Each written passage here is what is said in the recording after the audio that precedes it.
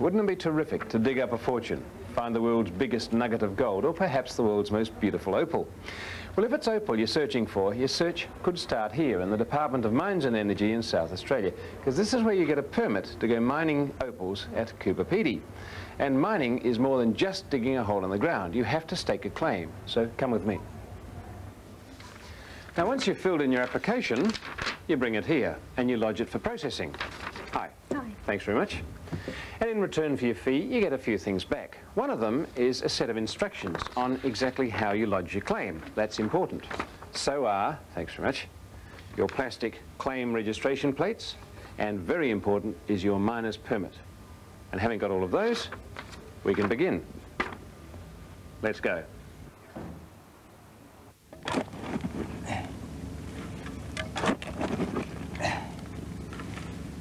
Well, this is the opal field at Cooper Pedy, and as you can see, the work is on.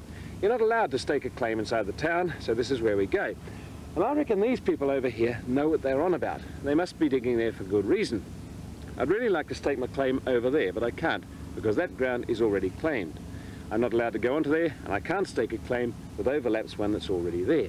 This is as close as I can get, still we'll trust to luck.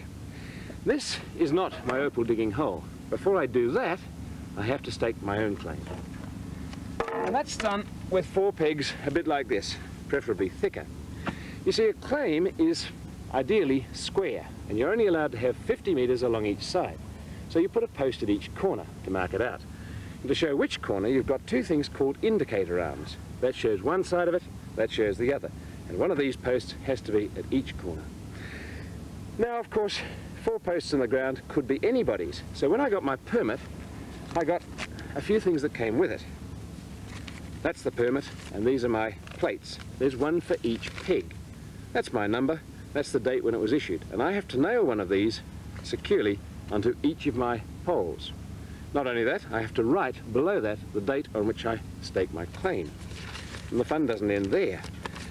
There's a lot at stake in opal mining, and people have been known to claim jump. So as quickly as I can, I have to get this claim recognised.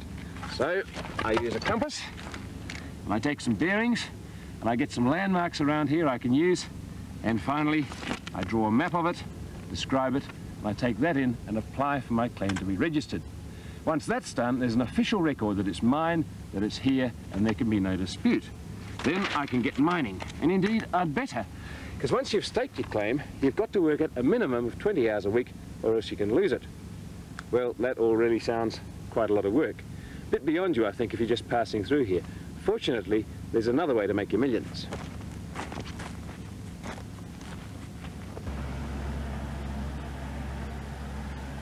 It's called noodling or fossicking. You see, these days most of the digging for opal is done by machines. They're things a bit like bulldozers deep underground, and they chew away at the rock face. And as they do so, they generate a lot of rubbish that's sucked up in giant vacuum cleaners and spat out on the top by these blowers. Now these people are fossicking through that because if they find streaks of colour, it means they've hit opal down below. And that's what you can do if you get permission. You can go fossicking.